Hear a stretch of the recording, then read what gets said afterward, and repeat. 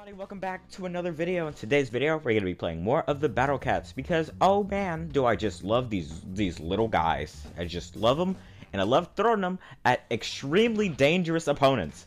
In today's video, we're going to be unlocking this little guy called Healer.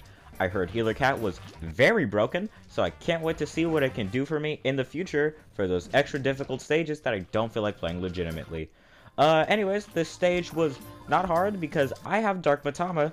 And Dark Matama kind of just blows stuff up when she doesn't perish. So, yeah, again, stage very easy, everything traitless, and we unlock the cat. Simple, super simple. You can do it in your own time. Anyways, goodbye!